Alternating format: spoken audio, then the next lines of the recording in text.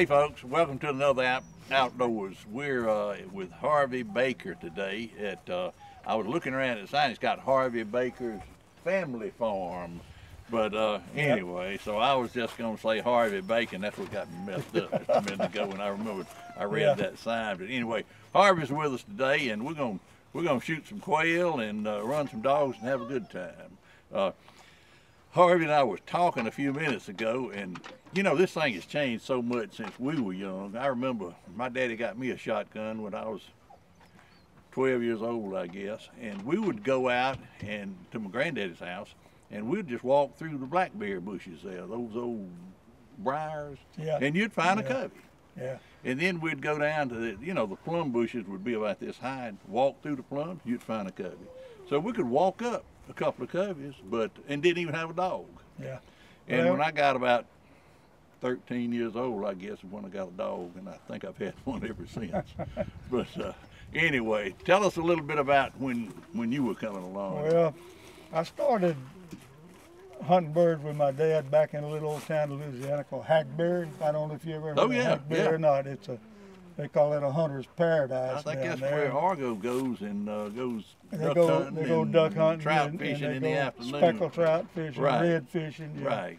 It's a pretty good place. So I started following my dad around on that little island, and as I grew along, well, he always had a bird dog, and we moved to the hard grounds, what everybody called it down there. We moved off of Hackberry to Sulphur, Louisiana. Hunted a while there, and one thing I can really remember about our dogs, and what I really loved about quail hunting then and now too, is I like to watch the dog as much as I do shoot the bird. Oh, me too. Me too. Well, we had down there, I'd say probably 90% of the people are Catholic. And they had a priest down there called Father Vayon, loved to hunt. Well, he'd come by the house and pick up old Ted and go quail hunting. Well, he had bought him a brand new Chrysler Coupe. And he went out, took Ted quail hunting, come back in, they were shooting doves in one of these fields, and he decided he was going to walk out there and see if he could shoot some, and he didn't want to take Ted out in that dove field, so he locked him up in his car. He shouldn't have done that. That dog chewed that car all to pieces. Well, I had a similar experience. I was at a field trial, and I had old Dash with me, which I love Dash. He's dead now, but I'd had that dog a long time. And so he had gotten so old he really couldn't hunt, and so I would take him to the field trial with me and just let him ride on the front seat. And so I took him and I tied him out, and they called for my dog, so I went up there. And I'm out there in the field, and I look up, and somebody says, "There's another dog out here." And Dash had chewed through the rope, and he was out there with me hunting. You're not going to stop him. You're not going to stop him. You're not going to stop him. But anyway, those were the days, and things have really changed. You know, look at this. We didn't have anything like this to ride. Had to walk. Had to walk. And we didn't have anything like these dogs that they've got nowadays, you know. We've had some good ones, but they got some real good ones now, too. Yeah, a lot of testing and bloodlines and stuff like that. You know, back then we just go to the neighbor's house and get a mix or whatever we got, and take him out there and teach him something. Well, we're gonna get out. We're gonna shoot a few birds today, and we're gonna depend on you to set us straight on this stuff, because you're the old pro at it. We got Todd Boatner over there. Todd's gonna help us, and Connor's behind us over there, and Robert Butler's coming up, so we're going to have a good time. Let's go get them. Connor will have to hit them all for us. Yeah. All right, we'll be right back. Hi, this is Erica Franklin with Absolutely Outdoors here at Magnolia Green Plantation. I also have my helpers Kate and Bobo here today. Today, your tip of the day is going to be on moon blindness. This is the technical name for that is equine recurrent uveitis. But you'll most commonly heard it called moon blindness. That name came from, at one time they felt like the disease was related to the phases of the moon. We know now that it doesn't. It's caused by bacterial or fungal infections and also trauma. So, with uveitis, you know, one of the signs and symptoms of that are going to be eye sensitivity, watering, redness, inflammation of the eye, and the key part of uveitis or moon blindness is going to be early treatment. The eye cannot stress enough getting early treatment for any type of eye injury.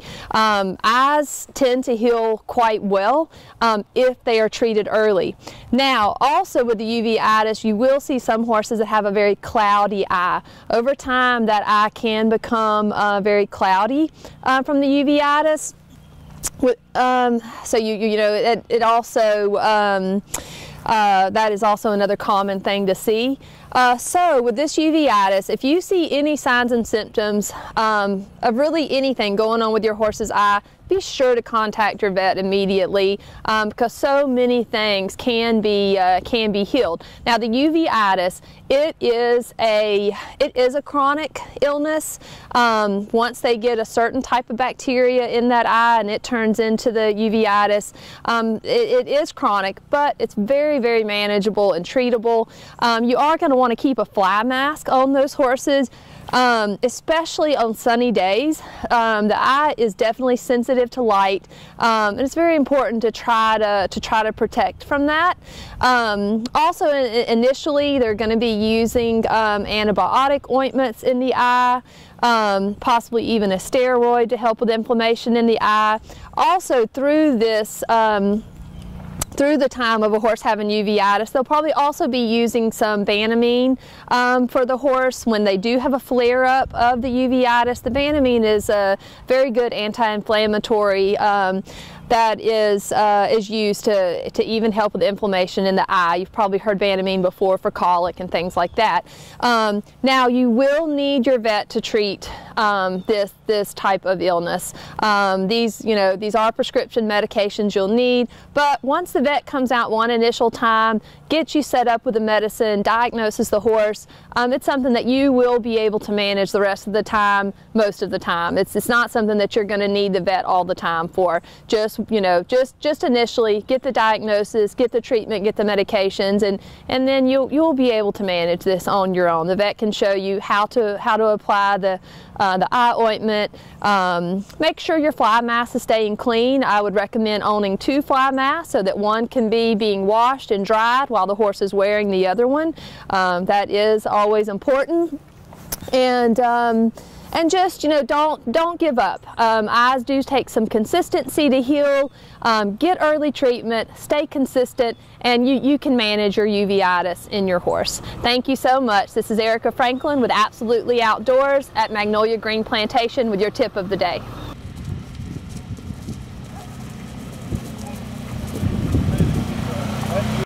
I don't know. Might have been. Yeah, it was. Because he was already hurt. What about that bird right over there? No, I didn't hit him. Is there another one in here? Y'all get ready. Well, how many birds went out? And so 4.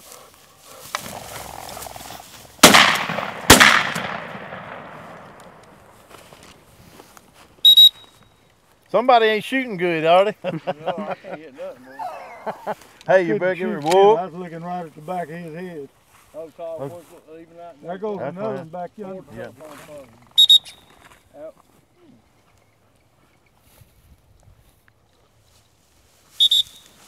Hey, that was a 5-bird cubby.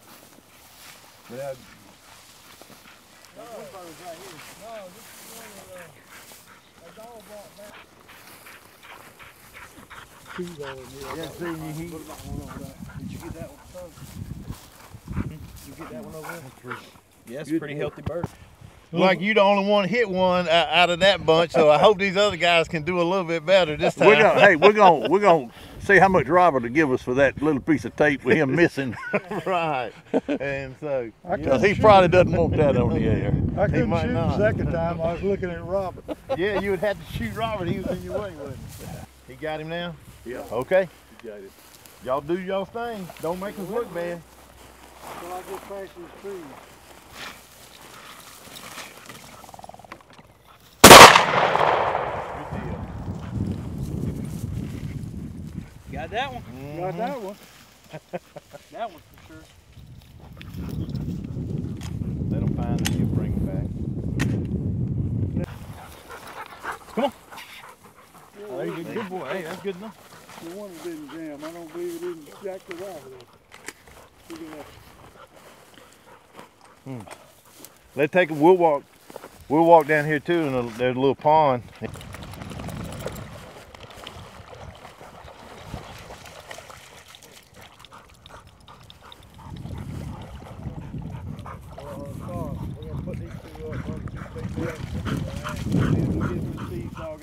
Play with them. Then I think you'll have enough for a good little truck. It's locking up every time. I was going to take that ring and turn it over. You know, that's that new ring you put on there. It should be getting enough gas.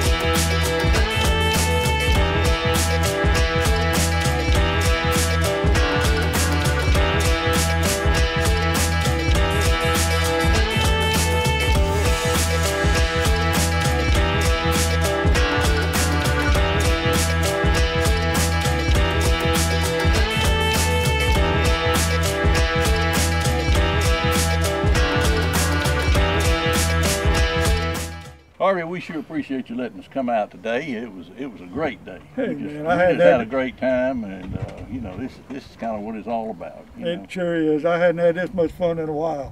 Yeah, me either. And Lots of I've fun. been this cold. Yeah. We were trying to get over there in the sun, and Craig told us get over here in Get the over in the shade. shade, So yeah. we're gonna make this little Well, thing short. He's standing in the sun. He's standing in the sun over there, and we're in the shade. But Connor, we sure appreciate you coming. Shoot, man. Robert, anything I can always do. good to see you, and of course Todd. Oh yeah. Good to see you, man. I We enjoyed enjoyed it. But we really enjoyed it, and you know, it's just a great outing. Yep, got a chance to fellowship a little bit Yeah. with the fellas and had a good time. Anytime you want to come out here and run your dog, I'm out here most of the time. Just All right. give me a buzz and come Take on. you up on that. That was mighty good. Anyway, sure appreciate it.